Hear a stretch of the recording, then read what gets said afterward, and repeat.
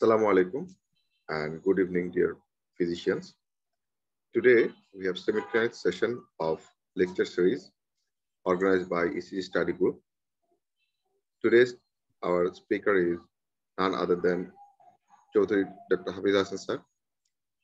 Before the lecture, I'd like to request Professor Abdul Chowdhury sir to say some words regarding Ahsan sir, and then we proceed for the program.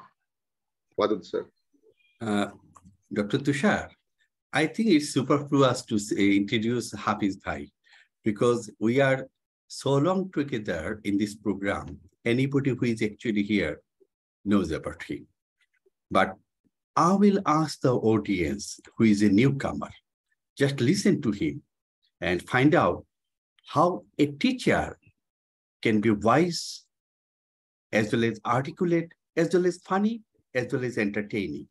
That's how education should be, both entertaining and illuminating. Ladies and gentlemen, this is Professor Chowdhury Hafiz Ahsan presenting you with interesting ECG cases. Hafiz Bhai, the field is yours. Thank you.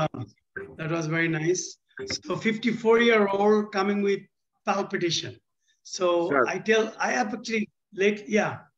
Sir, can you hear the full screen because it's coming? Full screen is not coming. Yeah. So I tell my residents and fellows now that to simplify this. So this is a tachycardia, narrow complex, and 54-year-old coming with palpitation, narrow complex tachycardia, but it is irregular. And the heart rate is in 170, 180. Any suggestion? But I think we have less participants, so I'll move on. So this is the differential of narrow complex tachycardia. Can it be AVRT, atrial tachycardia, atrial flutter with a fixed block? But the rate is too high, and if we give adenosine and it resolved, and we diagnosed this as AV nodal re-entry tachycardia. I will request the faculty to hold your question because I'm going to show you a few of this. 70-year-old with this rhythm. I usually look at this way, that is it tachycardia or bradycardia? It is regular or irregular, or is there any pattern in the way the relationship of the P and the QRS? So here we are seeing sometimes it is progressing to longer PR and then drop, and sometimes it is 2 to 1 and drop. So what will be the diagnosis?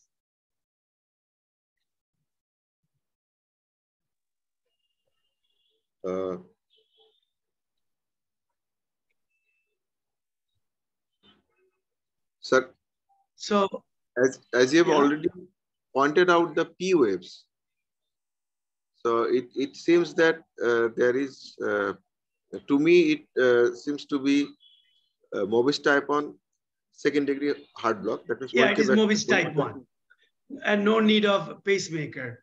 And this is funny. I'm just giving you some what I call the appetizer, and then I'll give you some cases. So these are the appetizers. Why the pacing spike so big?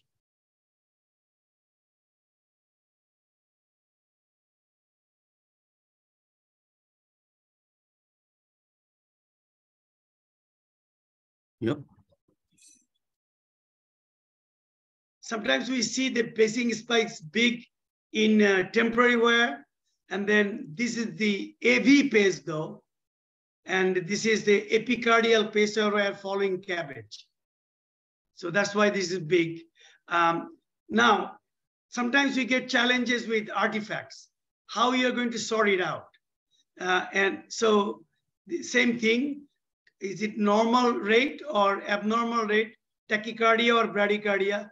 But I would request you that always measure the RR interval and find out a lead where it is little better than the other leads where there are more artifacts. Artifacts can be due to hypothermia, patient motion, the skin contact, could be Parkinson's, and then could be device therapy. Sometimes we see that in devices from the heart failure. Here, you can look at the lead 3 that the P wave can be identified. So this is basically sinus rhythm. Computer got fooled and it read it as atrial fibrillation. The reason I'm showing you, because if we don't confirm atrial fibrillation, we can be misguided because there are a lot of therapeutic implications and anxiety over this. So, and the best way to sort it out, just to get a clean EKG. But if the RR interval is regular, which is the case here, then you also make sure that you're not fooled by the computer reading. Now, what is the diagnosis here? 75-year-old with cough, fever, congestion. And the heart rate, ventricular rate is magic number 148.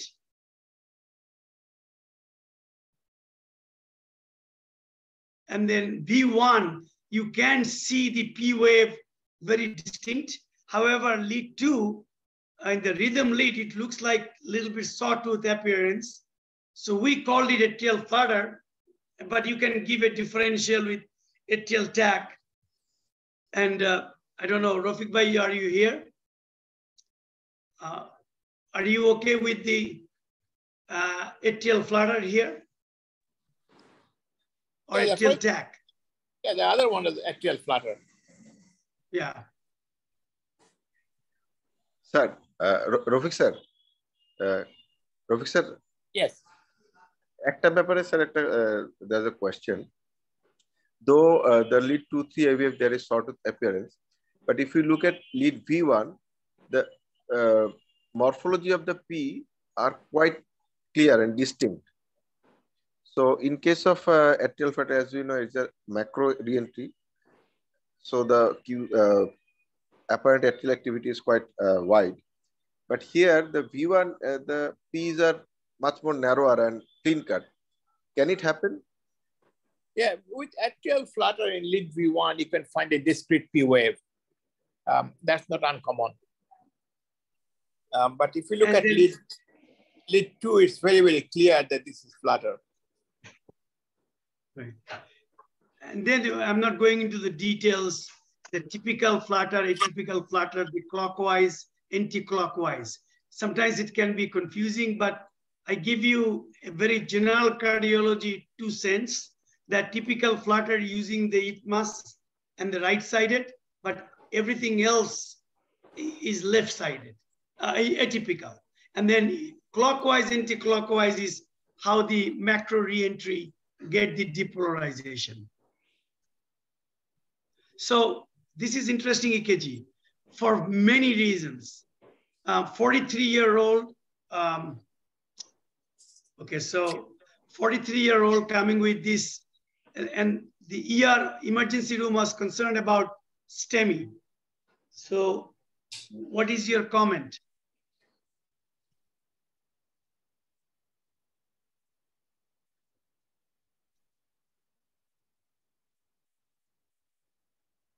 Again, sir, if you follow your dictum or follow the dictum of ECG, the rate is at around that 150 range.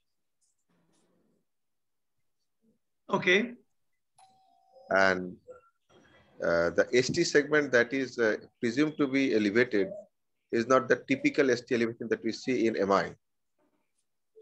Okay. So again, I go for... So a couple of things, right? The tachycardia and regular tachycardia, but if you look at the early depolarization, it is very narrow. So this is not falls into like wide complex tachycardia, is narrow complex. And if you look at lead 1, is I think you can say that there is P wave and it's probably sinus tachycardia. The bigger challenge, and that can be explained by the patient's clinical context, that fever and immunocompromised host. But the bigger problem is that there is also this ST elevation, that is shoulder down ST elevation, and sick patients in COVID time. We have seen this time and again, that the acidosis, hyperkalemia, hypoxia, pushing the ST segment and giving this mimic of ST elevation. So this is not the typical, what do we call the type 1 ST elevation MI. And people get worried and also can be fooled and then unnecessarily telling the family. And I also told the ER that you need to address the futility of care because of the metastatic breast cancer. Patient is pretty sick, hypoxic, and then respiratory issues. So we did not do anything. What about hyperkalemia? We suspected potassium was 5.5 and the acidosis. She died later on.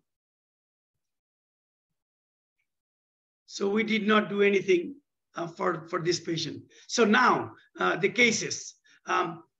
57-year-old, history of reflux, presented with substernal chest pain. And this EKG.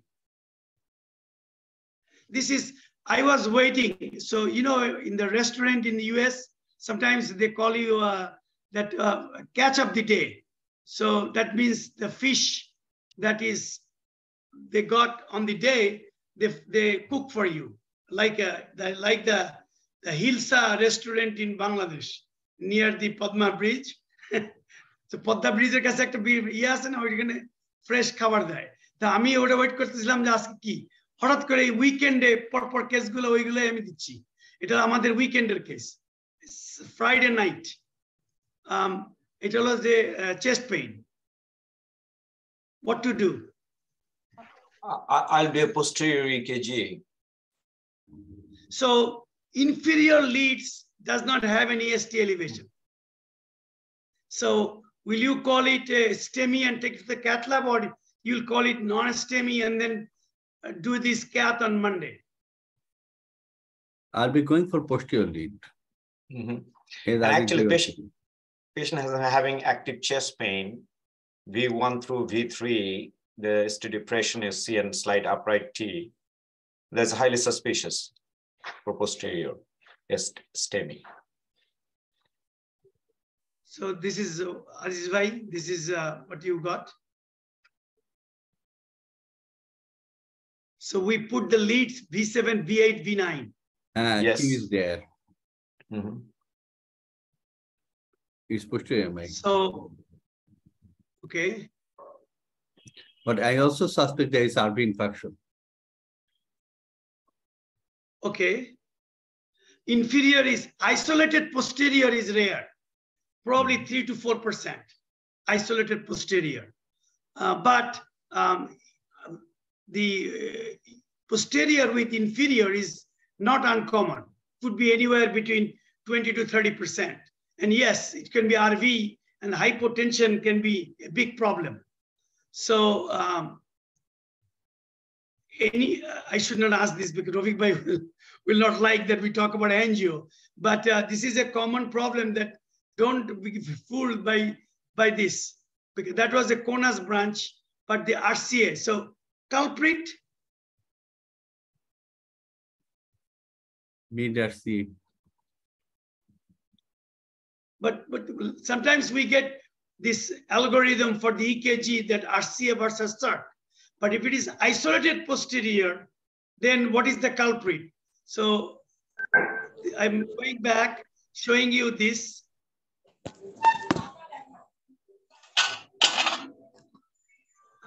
And then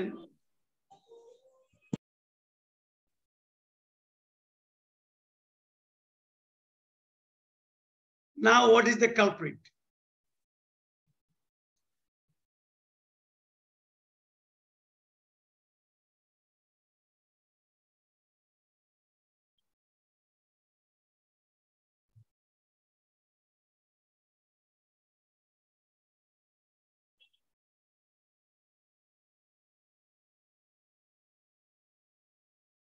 So late in the injection for the circ, there is a dye seeking in the circ. And I knew that it is a posterior, isolated posterior, statistically speaking, more likely to go for the circ. And we actually went for the circ, and then we opened the circ, and then RCA is totally Rentrop grade 3, full collateralized. So we did not go after this, and then we'll bring back and assess the LAD, and then think about LAD RCA cabbage versus just LAD PCI, and take the collateral to the RCA, or the LAD, and then a third setting, we'll think about CTO of the RCA if there is significant ischemia in that territory. But for now, patient is doing okay with the intervention of the circ. So 2-3 AVF ST elevation, and then the ST depression in the precordial leads. But when there is circumflex involved, then we usually observe lead 1 AVL depression, and V5, V6 usually not showing ST elevation. But when there is the V5, V6 ST elevations and lead 1 and AVL, most likely RCA, and particularly if the ST elevation is noticeable in the, so this is the algorithm. So ST elevation is more in lead 3, and lead 1 and AVL, if it is yes, then it is most likely RCA. Now, in this report, they said sensitivity and specificity. Look at the specificity, 71%. There is actually a Chinese study that looked with the criteria, the specificity fell further. So almost like toss up, that what is the culprit. So EKG helps you for the culprit, but it is not really a Bible type rule book. I care more about the clinical condition of the patient. Is the patient hypotensive? And is there a big RV infarct? Because prognostically, RV infarct will make a difference, because patient hypotension, RV infarct, patient may not long-term do that well compared to just without RV infarct. Okay, so. Hafiz bhai, yeah. may I have a question here? Yeah. Because these are you already have the specificity and the sensitivity of the ECG for television, especially for LCX and RCA, that is there. But at the same time, it is true that when you will have a CTO RCA with Rentrop grade 3 or grade 2 collaterals are there, and when you are seeing that acute occlusion of the LCX, so not all the time the ECGs will tell the same story here, because sometimes you see even the LED is getting occluded, but you are seeing that the ST elevation in the 2-3 AVF or subtotal occlusion or a little bit TIMI2 flow in the LED, but as there was CTO RCA, or it's behaving like the inferior MI sometimes. So it's a mixture of the things, and that's why the ECG is not that much sensitive for that one. And because the collaterals, I think, is a factor here, because these collaterals are not getting enough flow, which they were getting before, and that's why it's a mixed up thing, isn't it? Yeah. So maybe the RCA and also the LCX both can be involved here. We actually, that is actually Wadud's favorite thing, that if it is a wraparound LAD versus CTO of the RCA, sometimes you see the EKG changes. And if you look at the study, EKG studies, the sensitivity goes higher, but the specificity may fall, But good thing is that, and this is I tell the fellows, you need to know the EKG. And in the context of the EKG and clinical presentation, when there is a multi-vessel involvement, you need to figure out which one is the culprit. Because, for example, if I went after that RCA without giving much thought, I probably would be spending, CTO hours and not much help. But I went after the circ. It was difficult, but I used the over-the-wire balloon and that, but it was okay.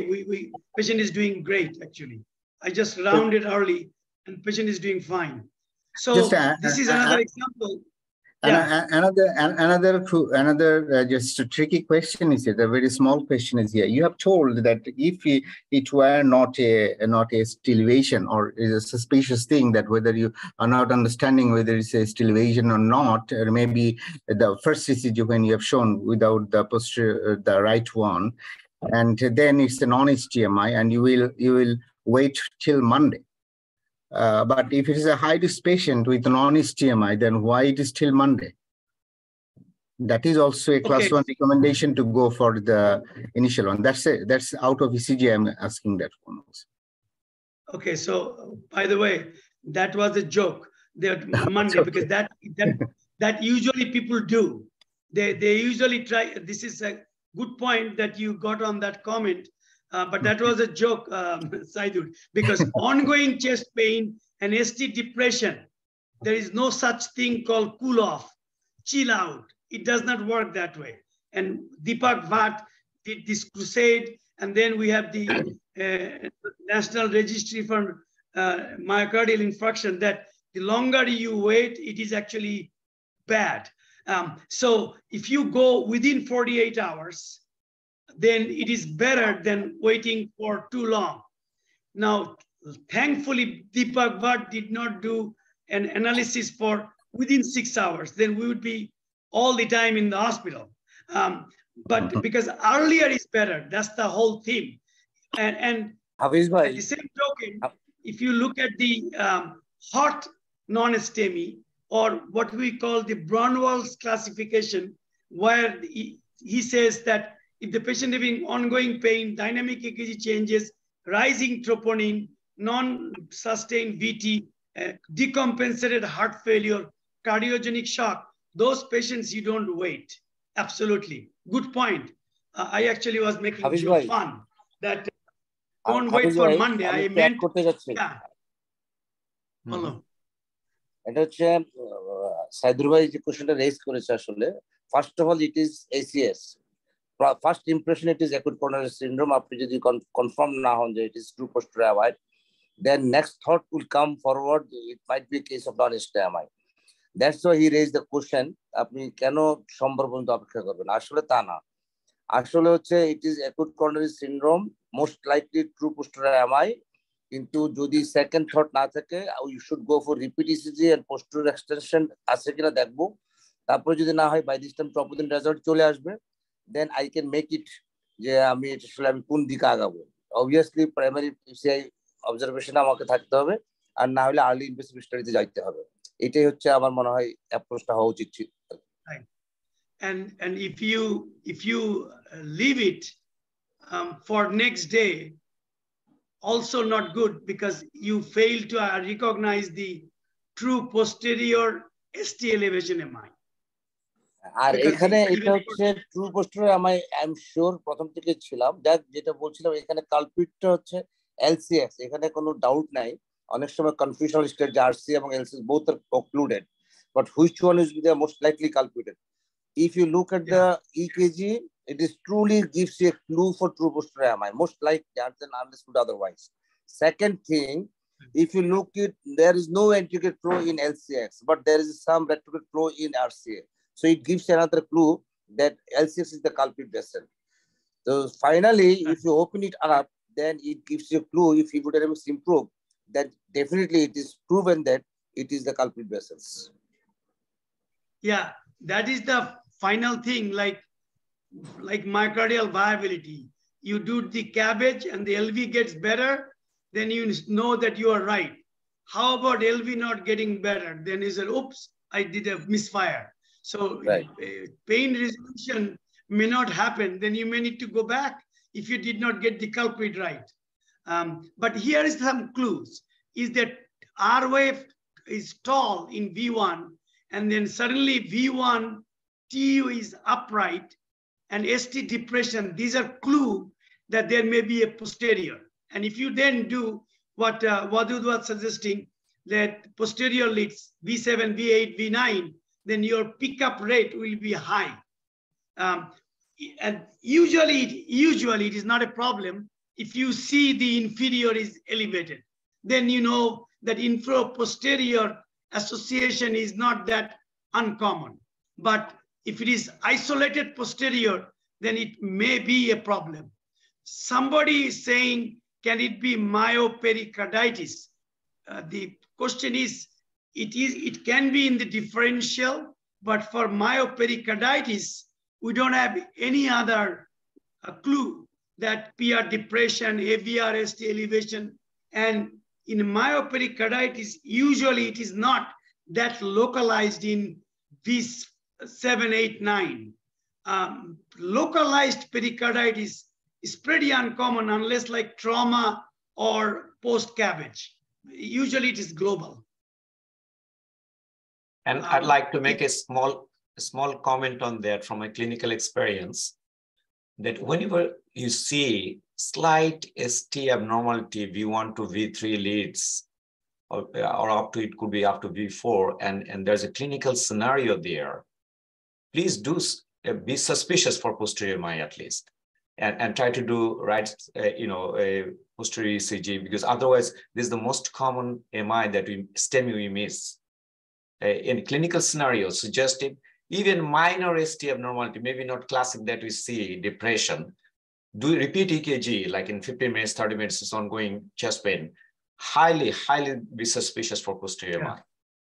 Thank you, Aziz bhai. Happy to clarify question answered, Aziz bhai. And I don't want to say another thing. STEMI has two parts, ST elevation and MI part. And I have said this so many times, and I will continue to hammer it. The MI part is clinical. If the MI part, the clinical part is overwhelming, don't look at the EKG too much.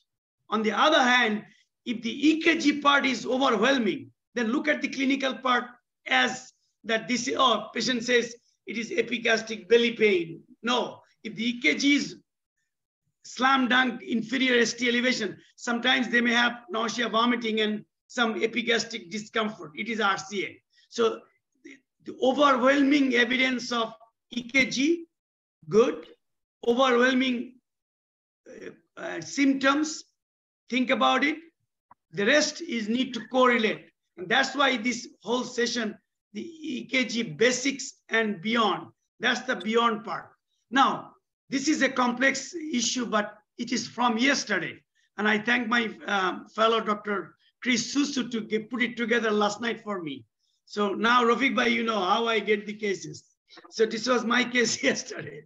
So out of hospital, BP arrest, right? One shock, the return of circulation, but mentation obtunded and little bit of respiratory problem.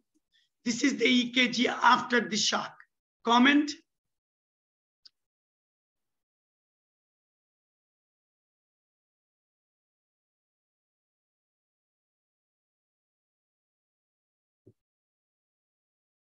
ST elevationটা কিন্তু widespread. ST elevation in the precordial leads and also in lead 1 maybe, right? But what is worrisome is that probably sinus tachycardia. And sinus tachycardia is a bad thing following this. So patient is intubated and what to do next? Mentation obtunded, downtime, the CPR time more than 10 minutes. So what to do?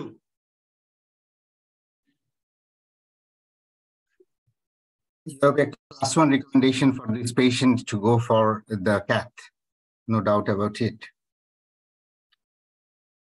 Okay, so what in the class 1 recommendation, what in the assessment that would be less compelling to go to the cath lab, less compelling. Like you assess, the more the cardiogenic shock, the patient age more than 75, pH 6.9 or 7.1, high lactate, patient has malignancy and metastatic diseases. Hafiz bhai, you are putting down the other things later. Then why you are asking this?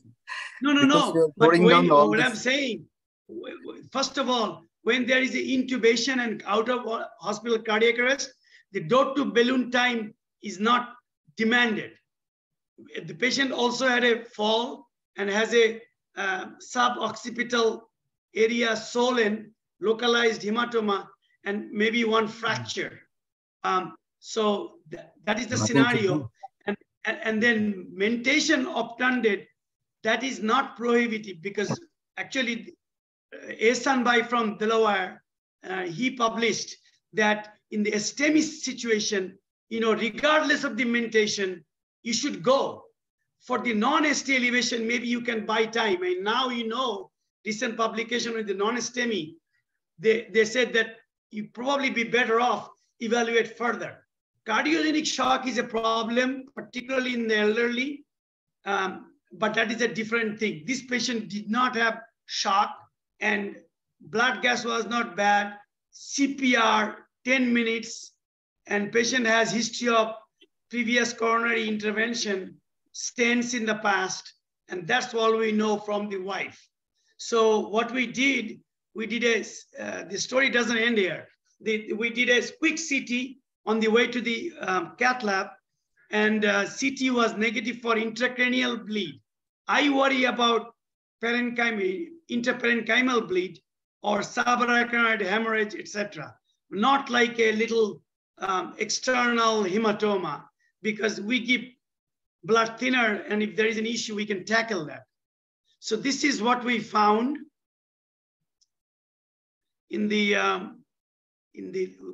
anticipating problem. I went from the groin, and then you can see that a vessel is missing, which is the LAD and the RCA. And it looks like there is RCA stent is patent. So now, and this brings back the question of EKG and how much importance you give to the EKG.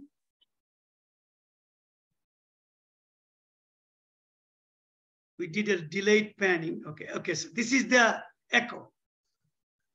LV gram. I'm going to show you the echo. Will you do? There is always this question about, does the LV gram helps? By and large, if there is a good ultrasound, I am okay, but I try to assess the EDP, particularly sick patients. That gives you a lot of information. And I have a very low threshold for doing a quick right heart. And if it is a shock, then mandatory right heart. But I'm telling you. But that's at the expense of 30 or 20 or 30 cc volume overload. Yeah. Kidney came out okay. So this was the contrast echo, right? Now, you can see that whole apex is out, rather dyskinetic as it is. So I did a quick EKG in the cath lab. So you saw the EKG before, and now LV is almost like a dyskinetic aneurysmal. And then you remember the EKG on presentation, and now the EKG after the ventriculogram. So Wadud, what to do now? And then I have a question for Rafique bhai. The case is not done yet.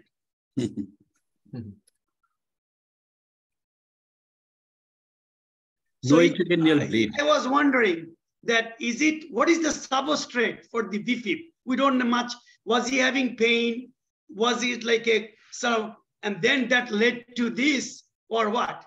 But it is very difficult for me to just say that this is LV aneurysm and he went into sustained VTVF and had a sudden cardiac death. But that is a provocative thinking. But the ST elevation was real, and if you go back, I looked at this carefully. I went back, and that I also would request, particularly those who are doing angiogram not that long, there is no harm to go back and look at the angiogram again and again. If you look at this view, you see that there is some suggestion for that the LAD territory, there is a dye seeking in the LAD. So I am convinced that this is the LAD is the culprit. So I did actually open the LAD.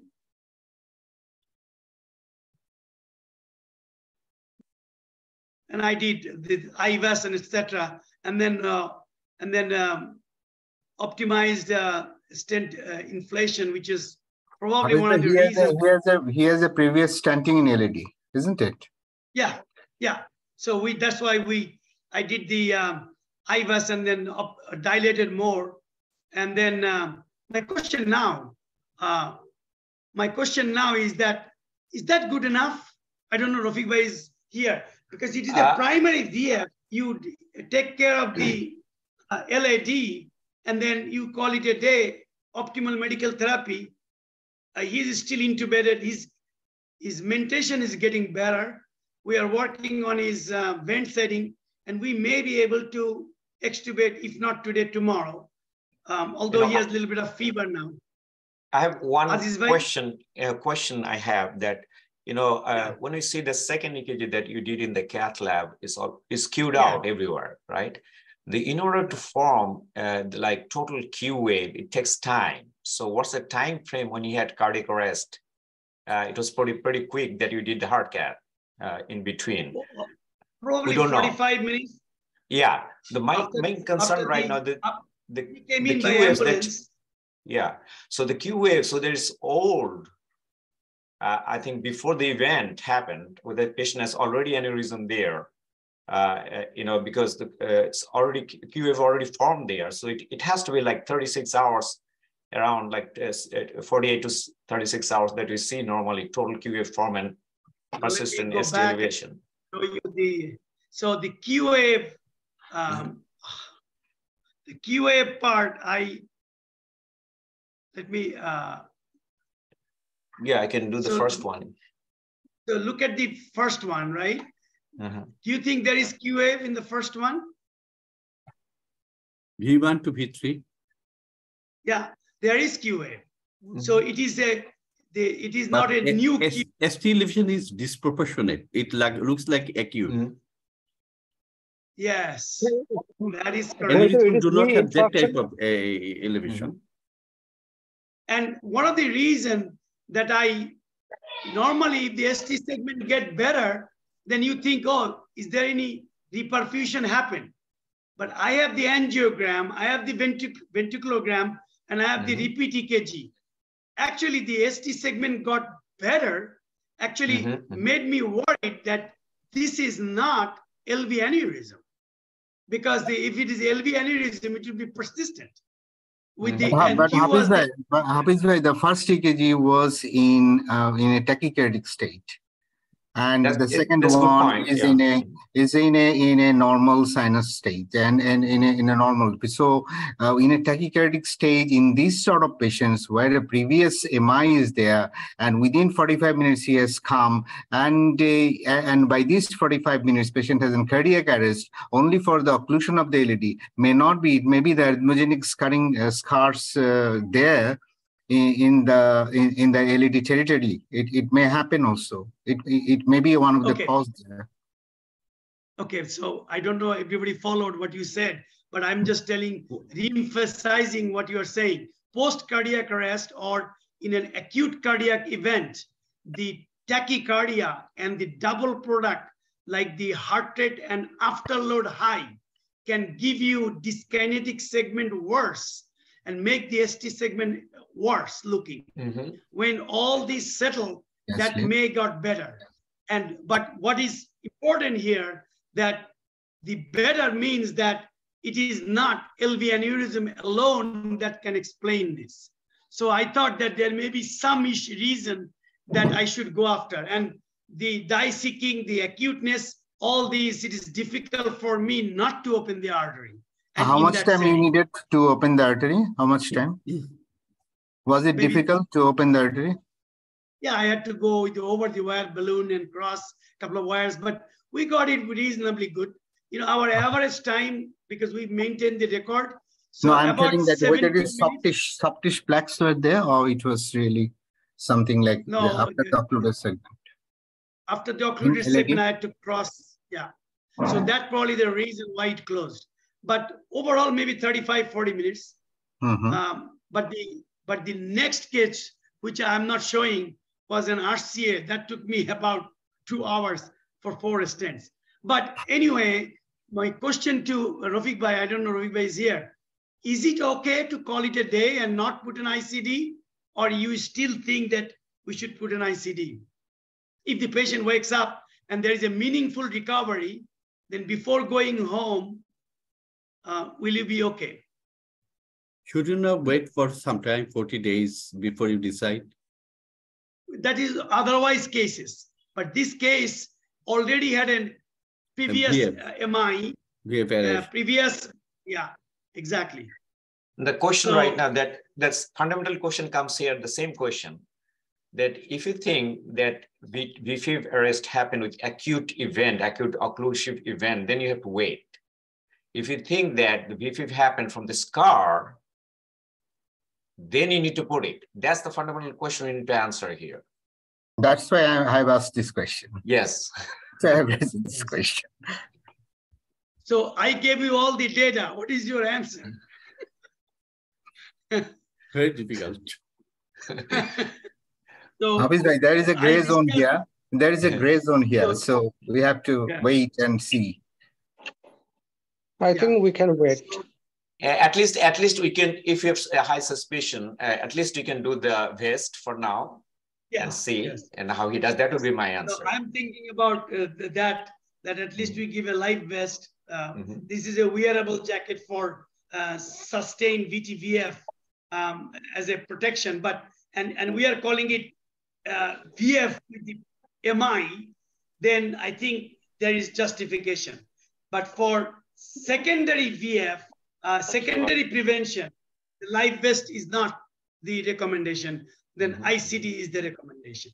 But I'm going to show the next case and then maybe we'll call it a day. This is everybody agrees that this is tachycardia, wide complex tachycardia. Yeah. And question is it VT or is it SVT with aberration or paste or the differential of wide complex tachycardia? So this patient had sustained, then shocked, and this is the story. 22-year-old and has myotonic dystrophy, and then gave amio. QT was a little bit prolonged, but after this, patient went into a VT storm, refractory VT, shot, amio. Then we became a headless chicken, lidocaine.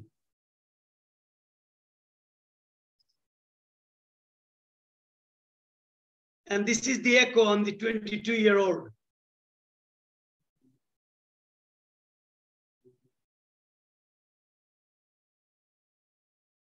So RV is not dilated, LV clearly is significantly decreased.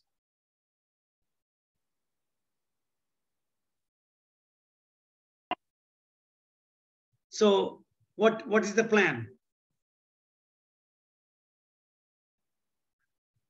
So there is a good review if anybody wants to. Arbustini is the cardiomyopathy guru. You know, he describes this morphological classification of cardiomyopathy: dilated, hypertrophic, restrictive, and then others. And that also includes myotonic dystrophy, usually gives dilated cardiomyopathy. And there is a variety of clinical manifestations, and the prognosis can be bad. And in the EP world, this is the way they think that the triggers, the mediators, and how the substrate is going on, and how you can address this and maybe have some impact in some cases in the remodeling of the ventricle and get the ventricle better. But for the sake of time, I want to tell you that what we did in our patient, let me show you the EKG. Where is the? Okay, so any idea that what kind of VT it is?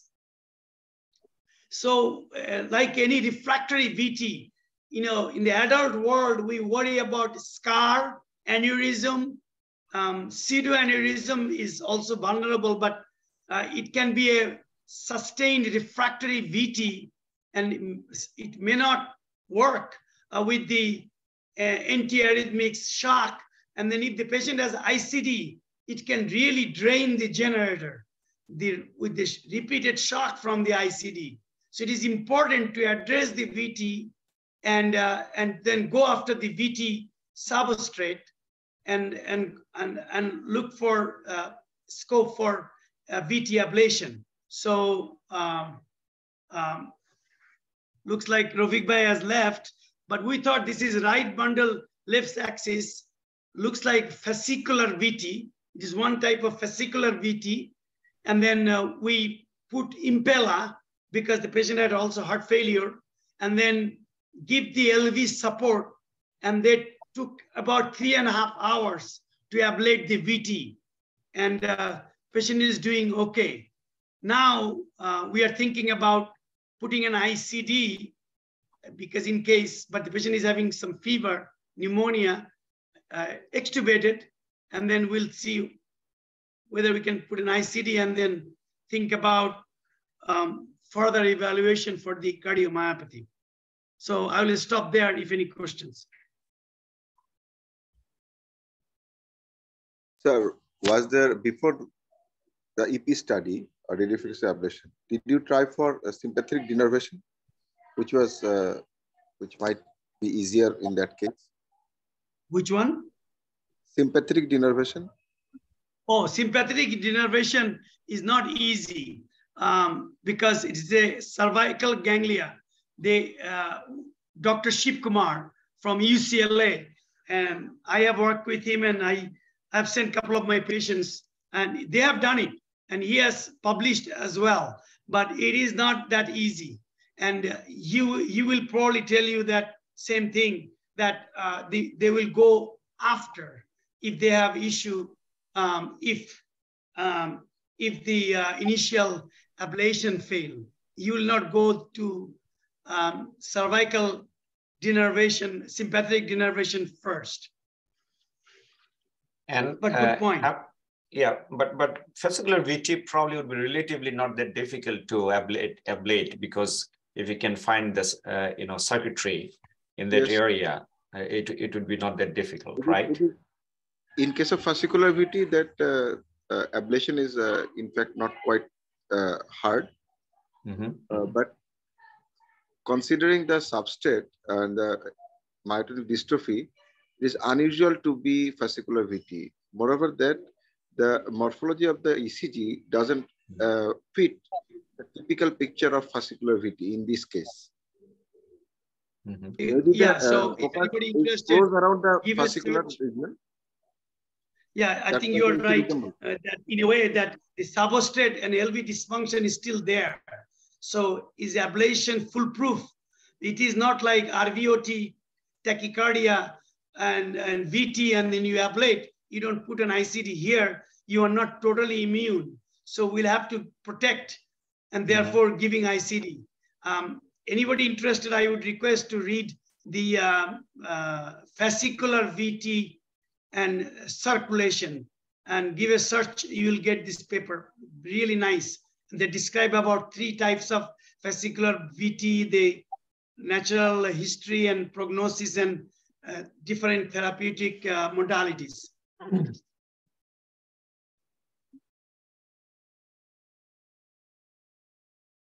All right. Thank you all. Wadud sir, I'd like to request Professor Abdul Chowdhury sir. No, Jamil Bhai, will you make some comment?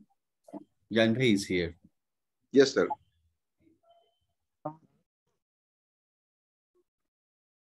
Jamil Bhai? Yes. Okay. Thank you very much. Actually, always I learn new things from Hafiz's lectures. Always his varieties of issues are excellent. All are teaching form of ECG. Very interesting. Thank you, Hafiz bhai. Thank you. Thank you. It is always a privilege.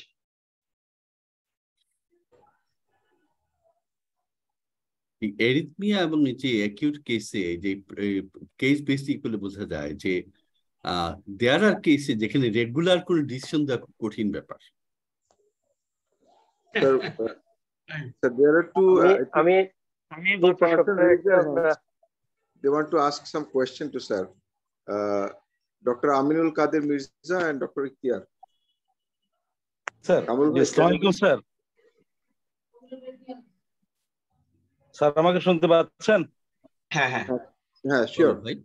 আমি doctor Mohammad Aminul কাদের মির্জা, ঢাকা থেকে বলছি। আমি আনোয়ার খান modern অ্যানেস্থেসিয়ার professor and head. আমি আজকেই প্রথম join করলাম sir. আমি আজকের প্রেজেন্টার যিনি চৌধুরী আহসান স্যারকে অনেক অভিনন্দন জানাচ্ছি এই প্রেজেন্টেশনের জন্য। অ্যাকচুয়ালি এটি খুবই স্পেশালাইজ ফর মি, যদিও আমরা অ্যানেস্থেসিওলজিস্ট হিসেবে কার্ডিওলজির সাথে খুবই ওতপ্রোতভাবে জড়িত। অনেক সময় আপনাদের অনেক সহযোগিতা আমাদের লাগে এবং সেই সহযোগিতা নিয়েই আমরা ওটিতে এবার ইলেকটিভ অপারেশন হোক অথবা ইমার্জেন্সি অপারেশন হোক আমরা ম্যানেজ করি। আমার একটা প্রশ্ন ছিল শুধু যে আজকে যতগুলো কেস প্রেজেন্টেশন আপনি করেছেন, আমি চৌধুরী আহসান স্যারকে জিজ্ঞেস করছি, এর মধ্যে অধিকাংশই মেল, একজন শুধু ফিমেল 43 বছর বয়স্ক। তো আসলে ইনসিডেন্সটা কি আসলে এরকমই ওখানে? আমি আপনার ইউএস এর হিসেবেই বলছি, নাকি আসলে এটা আপনি র্যান্ডমলি সিলেক্ট করে আজকে প্রেজেন্টেশনটা করেছেন স্যার? ও জেন্ডার? জি স্যার। এটা একদম শুধু ফিমেল, বাকিরা সবাই মেল। আচ্ছা, না আমি জেন্ডার হিসেবে সিলেক্ট করি নাই। আমাদের ফ্রাইডেতে স্যাটারডেতে যে দুই কেসগুলো আসছে এইটাই, শুধু যে মায়োট্রনিক ডিস্ট্রফি ওটা আমাদের লাস্ট মানে ইয়ার কেস, গত সপ্তাহের কেস। আর এটা আমি এই উইকেন্ডের কেস। আমি অ্যাকচুয়ালি আসলে আমাদের ফেলো এগুলো কম্পাইল করছে। আমি বলে দিছি যে এটা কোনো সিলেকশন বায়াস না। আর আমাদের কেস ওরকম আসে না যে শুধু ছেলেরাই আসতেছে, মানে মেয়েদেরও আছে। Thank you sir, thank you sir, অনেক ধন্যবাদ স্যার। স্যার আই গেস আমি একটা কথা বলি যে যে পেশেন্ট নিয়ে এখন ভুগতেছি আমরা, BMI 50, পিকুইকান, body weight 525 pounds, severe aortic stenosis. আমাদের ক্যাথ ল্যাবে তাকে নেওয়া যাবে না ওজনের জন্য, ওআর টেবিল তাকে ধরবে না, CO2 হাই, সে ফিমেল, কিন্তু তাকে নিয়ে আমরা বিপদে আছি। 525 পাউন্ড। হ্যাঁ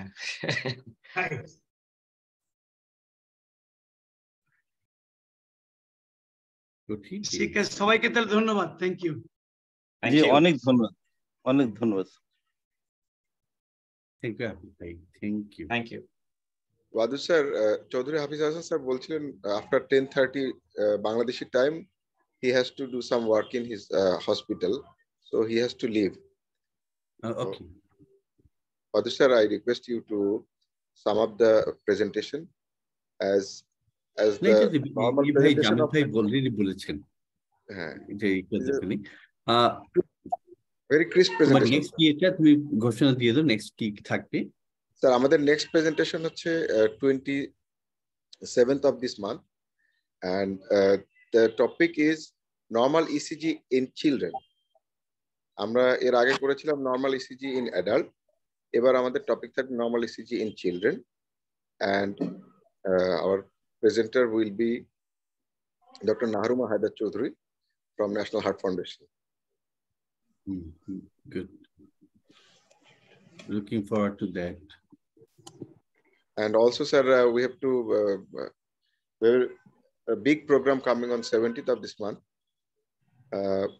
আমরা এটা ওটা তুমি কোথায় কি এটা বলে দাও মিলন অডিটোরিয়ামে সবাইকে জানিয়ে আমরা আগামী 17ই নভেম্বর ঢাকা মেডিকেল কলেজের শহীদ ডক্টর মিলন অডিটোরিয়ামে ECG ফিয়েস্তা 2022 আয়োজন করতে যাচ্ছি and we hope that this will be a very big event. It will start from 2 p.m. and up to 8 p.m. it will be there, and hope the participants will enjoy the program. Wadud sir. Inshallah. So I request Wadud sir to close the session and then we leave. Yeah, just close it. Okay, sir. Okay, sir. All right. Thank you very much, everybody. Thank you all the participants, dear physicians, and our respected moderators. And we'll meet again on 27th of this month. Thank you. Thank you. Good night. Thank you. Good night. Good night. Good night.